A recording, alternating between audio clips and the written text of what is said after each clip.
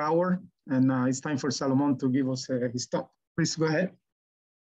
Okay, thank you very much, Leo, and also thank you very much to the organizers for giving me the opportunity to speak here.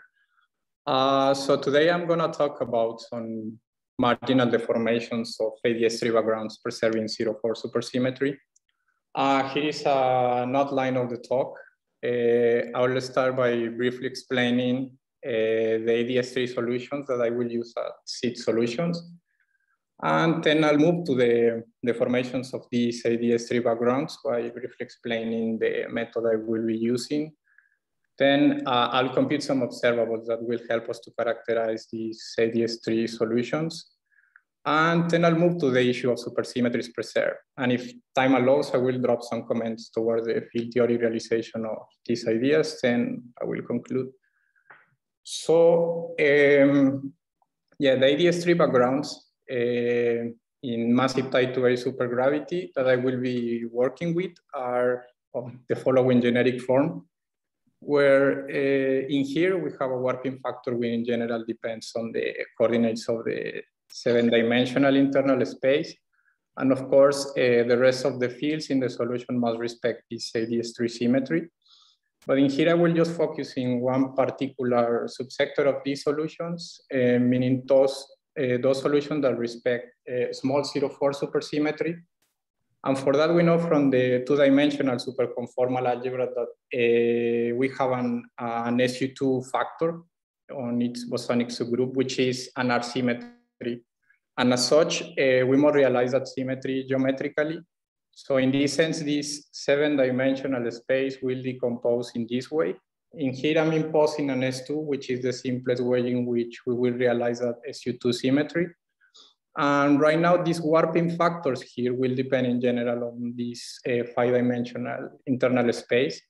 A complete classification of these kind of solutions whenever this 5-dimensional space enjoys an SU2 structure was obtained by these authors, highlighting Carlos Núñez and Anayeli Ramirez, which are part of the Latin crew. And basically what they found was two classes of solutions for which this 5-dimensional space here is decomposed in terms of a 4-dimensional submanifold and an interval. For now, I will just focus on class 1 solutions for which this 4-dimensional submanifold is T4. And also I will impose the symmetries of T4 on the solutions. And so the solution is given explicitly in these expressions here, where the interesting part of these solutions is that they are parameterized in terms of these three functions, U, H4, and HA. And of course, we have non-trivial Ramon-Ramon fluxes because basically all fluxes are turned on. We are in massive type 2A because we have a non-zero F0 here. And basically in here, I just wrote down the lower dimensional fluxes, but we can obtain the higher dimensional ones by means of Koch duality.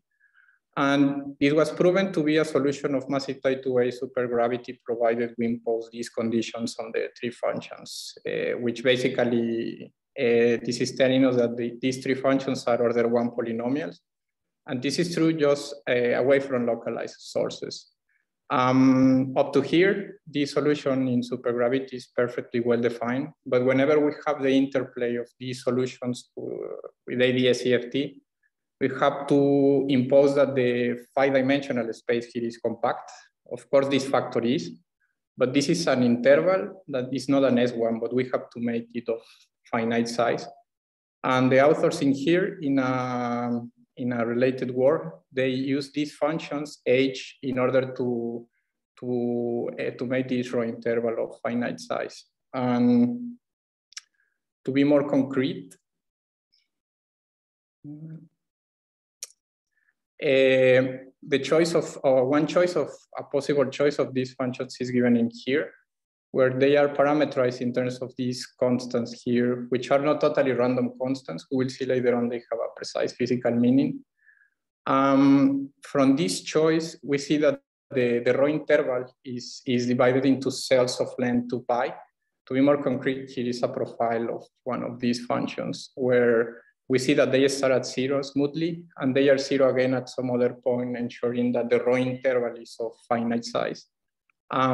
Aside from that, we see that this is a piecewise linear continuous function, but we see that something interesting is happening precisely at these points whenever we have a change in the slope.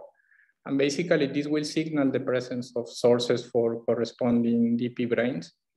And this is happening because we are somehow allowing the Ramon-Ramon fluxes to change whenever we move from one interval to the other.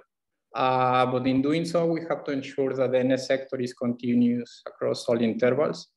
And that imposes a condition on the constants in here that is given by these two expressions.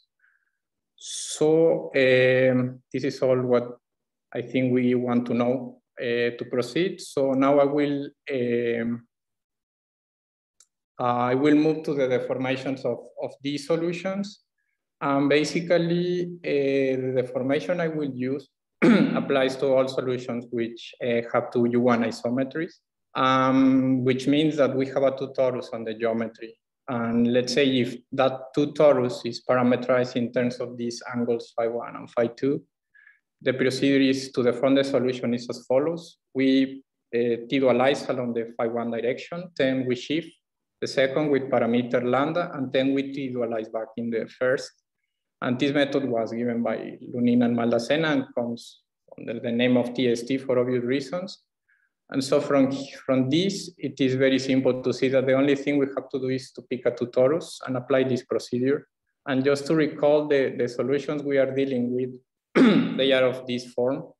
And seemingly we have two options to deform this solution. The first one comes if we pick the U1 inside the S2 here, and another U1 in T4. And the second is just to pick the two U1s in T4. And from now on, I will just focus on the second case for a reason that will become clear later on. So after applying this method, we obtain this solution that basically the information here in the metric of the deformation is encoded in this G parameter that I defined in here. And the deformation is such that it has turned on some non-trivial components along the NS fluxes and the Ramon-Ramon fluxes. And at the level of supergravity, this parameter, the lambda parameter is unconstrained. And it is such that whenever we set the lambda equals 0, then we recover the seed solutions. And of course, you can prove that this is a solution of massive type 2A supergravity, provided you impose these conditions on the solution that are exactly the same conditions that we impose on the seed solutions. And once again, this is true away from localized sources. So now that we have the backgrounds, I will study some observables that will help us to characterize these solutions. And the first one will be the quantization of the pay charges. Basically, the idea behind this observable is that it will tell us which kind of object we will be having in our configuration, meaning the branes. And so the expression for the pay charges is given here, and we have to ensure that this quantity is an integer.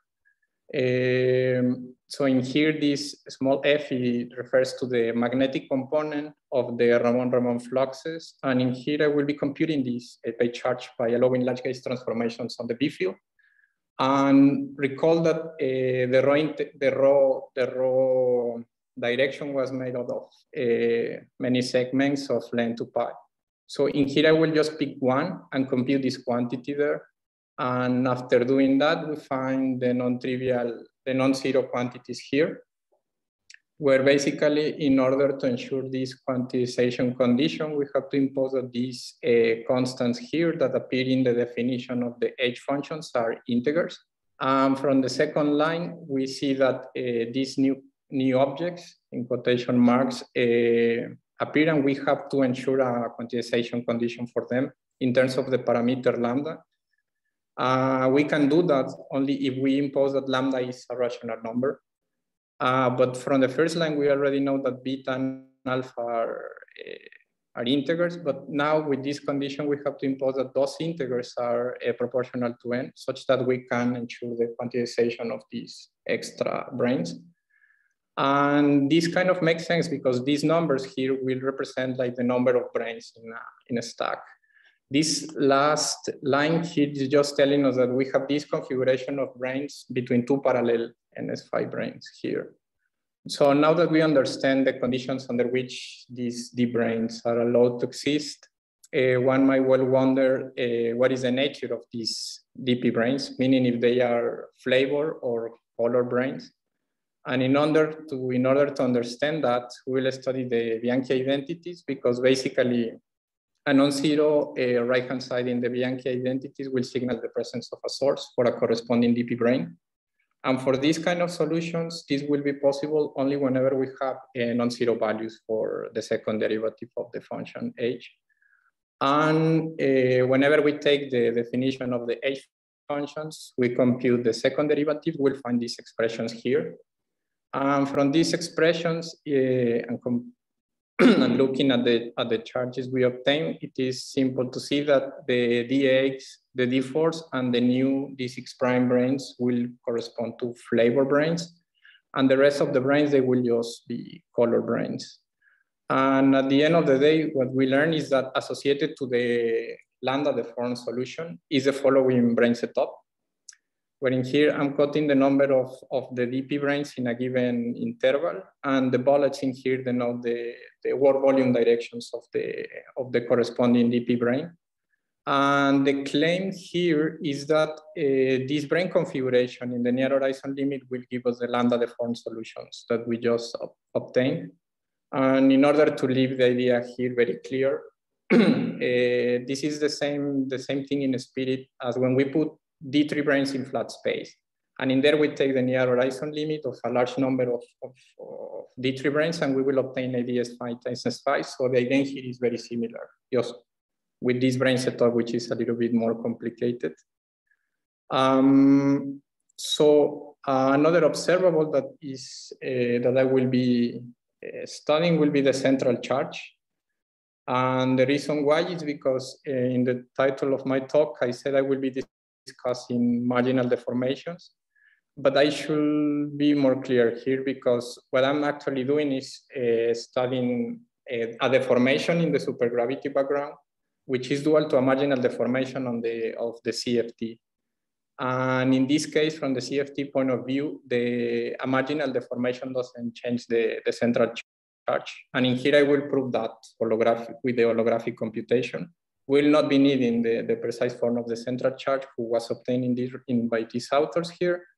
And I will rely on the result of these other authors that says that for a background written in this form, where in here A and B are just some warping factors, Y in here denotes the internal coordinates.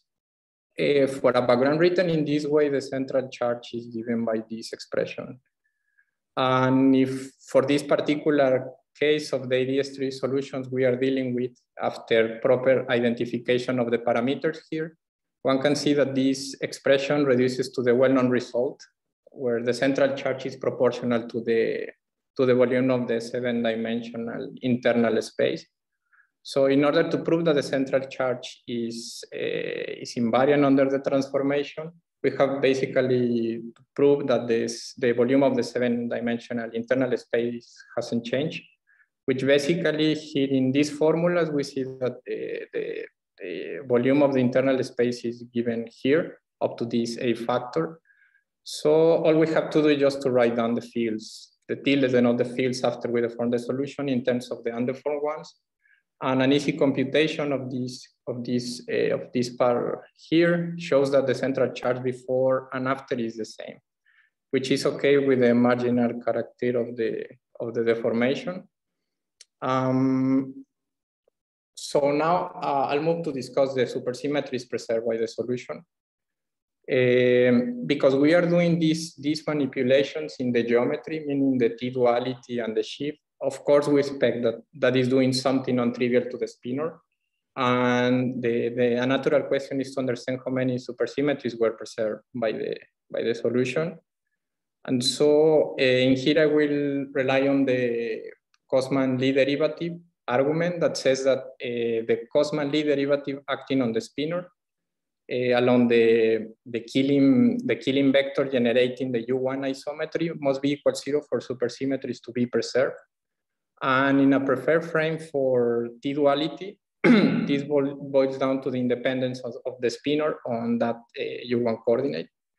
And aside from that, we have to impose also a global periodicity condition on the spinor.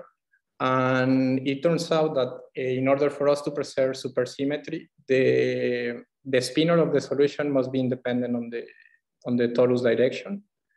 So we have to know somehow the form of the spinor, of the internal spinor, to be more concrete in order to understand if we are preserving or not supersymmetries.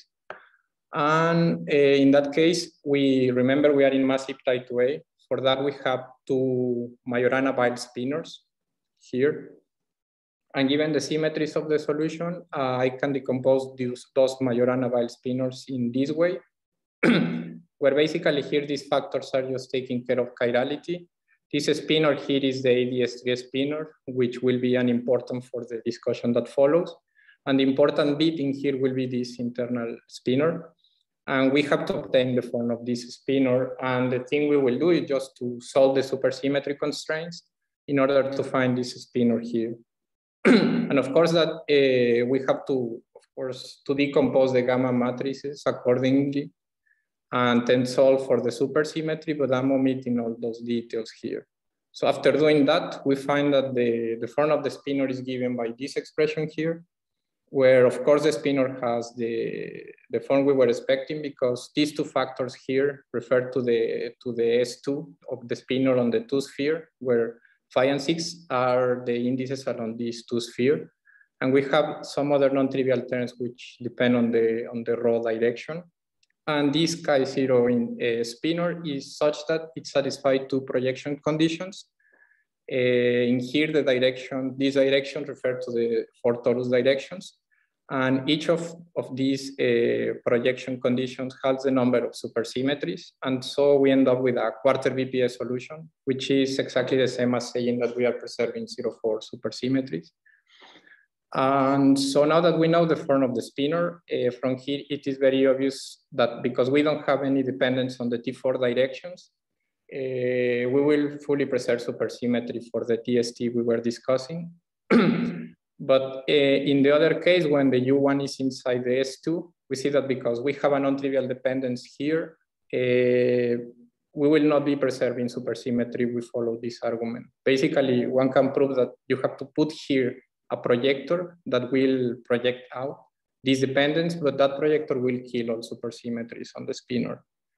So there is a way still to touch this U1, but we have to parameterize the 4 torus in a different way, in such a way that we have more angles here to play with, and we can still preserve at least 2,0 supersymmetry for the corresponding solution.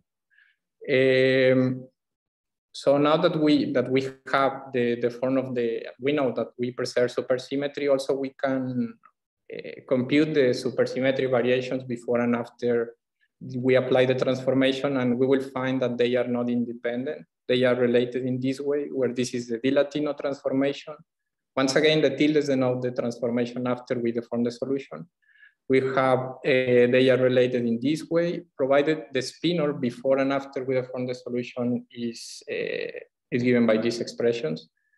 And so why do we know to know the form of the spinor after we transform the solution? Well, remember that the classification of these solutions was found by imposing the constraint that the 5-dimensional space enjoys an SU2 structure. And basically here we find a non-trivial relation between the spinors before and after we deform. So it is natural to ask the question of what happens with the SU2 structure after we deform the solution. And in doing so, it is possible to write down a spinor in 5D in terms of a common basis, a generic spinor in this way, where the constants, these A and B are complex numbers, and C is a real one. This omega here is a complex one form. And basically for the case of SU2 structure, we have to set C equals 0. For the solutions we are discussing, it was found that you can choose B equals 0 without loss of generality. And so for the class 1 solutions we are dealing with, in here, A equals 1. And so that defines the SU2 structure. In this case, we have one spinor or two spinors which are parallel. And so that defines the SU2 structure of the original solution. But because we found this non-trivial relation, of course, we have to investigate what is the fate of the G structure after we deform the solution. So in order for us to do that, the only thing we have to do is to understand the action of these gamma matrices on the spinor and decompose this spinor in terms of the 5-dimensional one. And in doing so, we will find that the relation of the spinors in 5 dimensions before and after is given by this expression here. So a direct comparison between this spinor and the generic basis we wrote down in here. We still have C equals 0 and B equals 0, but this A here is a non-trivial phase that did appear after we deformed the solution. And it's a non-trivial phase because this is point dependent, meaning it depends on the row interval, given the non-trivial dependence here in terms of the H functions. So the idea in here was that we started with a solution with SU2 structure and we ended up with a solution with dynamical SU2 structure. Basically, it is dynamical because it varies from point to point in the internal space. But seeing this expression here, of course, a more interesting case will appear whenever we have C non-zero. And that is possible still using TST, but we have to pay a price. And the price we have to pay is that we have to impose that rho is an isometry of the solution. And in that case, all warping factors in the solutions are constants. And we have to use this rho as a U1 in the TST procedure. And in doing so, one can, whenever we work the form of the spinor, it will have somehow the same form as this one. But now the gamma matrices will have an index on the rho direction. And one can prove, doing some algebra with the gamma matrices, that the action of that gamma matrix with one index along the rho direction will give us this complex one form here that basically is telling us that we will obtain a non-zero value for C. And in this case, we will have two spinors, each of which will define an SU2 structure. And then we will have an SU2 times SU2 structure for the corresponding solution, which typically it is referred in terms of the largest common subgroup, which in 5 dimensions, if I'm not wrong, is an identity structure.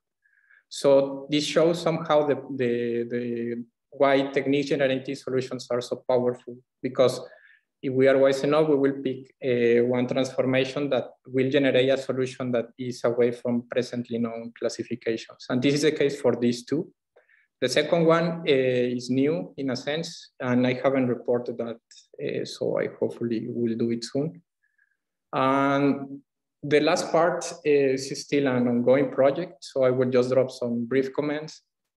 But basically, all what I have said can be summarized in terms of this, what is called Hannany-Witten brane setup, where remember the information of the table that I wrote down before is just one interval here, but we have many intervals, so we have to put them together in such a way that we have the whole row interval here.